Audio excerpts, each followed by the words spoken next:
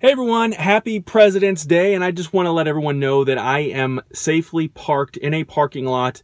I'm even in the passenger seat. I'm not driving, the car is not moving, but I did have a few minutes and I wanted to do a quick video on President's Day and who I think is the greatest authority figure in the world of professional wrestling. Now, my shirt, I'm obviously wearing an old Gorilla Monsoon shirt.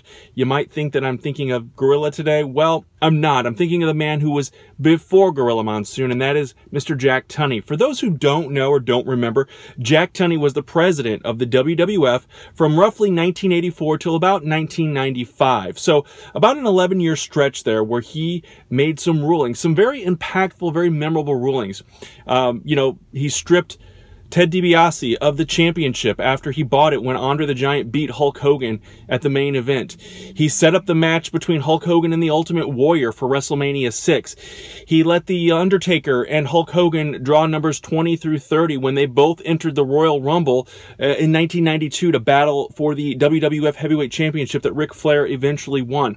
Jack Tunney was a huge part of the storylines, but the thing I loved about Jack Tunney and why I make him my favorite authority figure of all time is we didn't see him all the time. Now, and probably for the last 15 to 20 years or so, every week there is that authority figure, whether it was WWF, WWE, which it is now obviously, even into ECW, WCW, every week that authority figure would come out and lay down the law and let you know what was going on.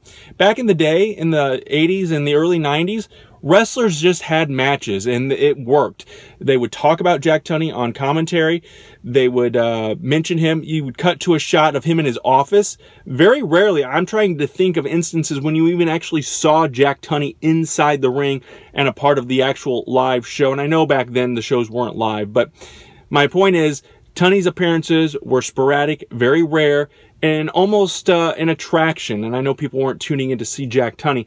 The other thing I liked about the fact that Jack Tunney was, he was not known to most wrestling fans. Jack Tunney and his family, of course, huge promoters in the Canada area, but we didn't know that. We didn't see Jack Tunney on TV before that. Now, general managers like Daniel Bryan or Kurt Angle or Paul Heyman or Vicky Guerrero, they've all been characters before. Gorilla Monsoon even. He was a commentator, he was a wrestler, and then he became president of the WWF. Not knocking anyone for that, because sometimes they don't have a role for, and I say they, WWE Creative doesn't have a role for someone, so they make them the general manager. They make them this authority figure. And I don't think that necessarily has to be a thing. I think even if they created some more managerial roles and go back to that day when we had managers as well as a absent authority figure, and don't even get me started on the Raw General Manager, the anonymous Raw General Manager from many years ago. But that's kind of my take. That's my 1, 2, 3 cents for today. Jack Tunney, the greatest WWF or pro wrestling authority figure of all time. Now, what do you think? Subscribe, make a comment here. Let me know what's your 3 cents.